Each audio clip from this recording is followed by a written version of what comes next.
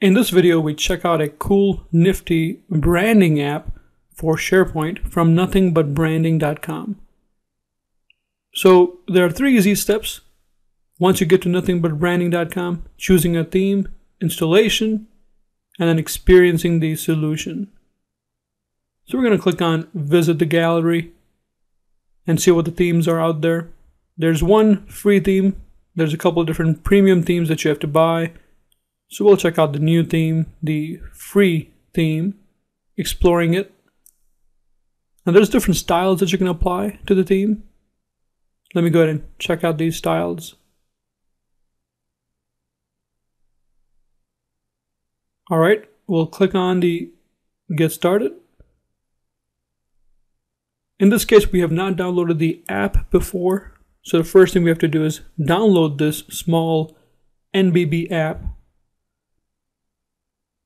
Let me download it.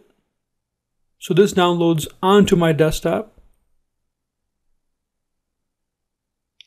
When I run the setup file, it runs, installs, and when it's running, after installation, it's going to be a nice WPF, Windows Presentation Foundation app, that's going to guide me as to how do I install the themes.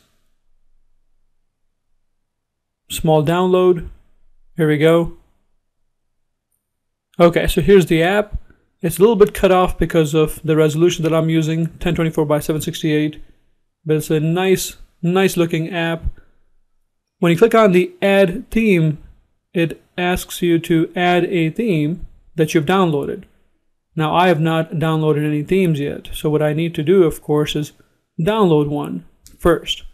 But let me check out the one that looks like that's already built in, and that's of course the default theme. So at any time, if you want to go back to the default theme, you could do that very easily. That's what this is saying. All right, I'll head on over back to the site to download this theme that I've identified. This is a free one, so I can download it. I'm going to save it onto my computer. And I'm saving it into a file, into a folder called the NBB themes. So when I come back, I know where it is. When I click on Add Theme, I navigate to the C NBB theme folder. And here's my NBBX file. So I'll open it up.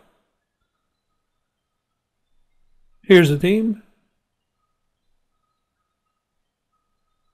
You can view it to see exactly what it's going to look like, all the different components for the theme.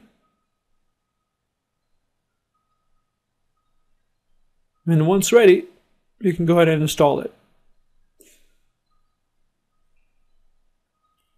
So the installation process requires that you supply it a URL, of course from your SharePoint site, the authentication mechanism that you're using, username, password, everything. Now you have to be a site owner to do these things. As long as you're a sub-site owner, for this site for example, I can go ahead and apply the theme to it. So I'll take and copy the address, put it into the app. Authentication, in this case, is going to be Office 365 authentication. I'll apply a username and password. Click on Connect. Here we go, it found my site. Now I need to decide if I want to apply the theme to my child sites as well. And you can also apply the theme to the new child sites that get created later if I wanted it to. Then the installation process. And we're all done.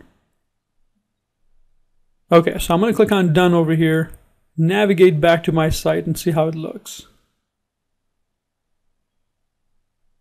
Here's my site again. I'm going to refresh it.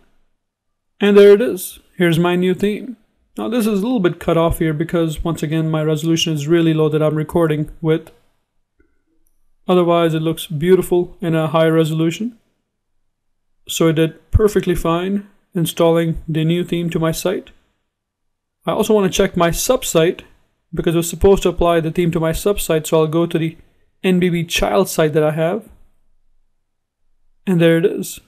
Same exact thing here as well. So if you want to learn more, get information, get this app, head on over to nothingbutbranding.com. Have fun.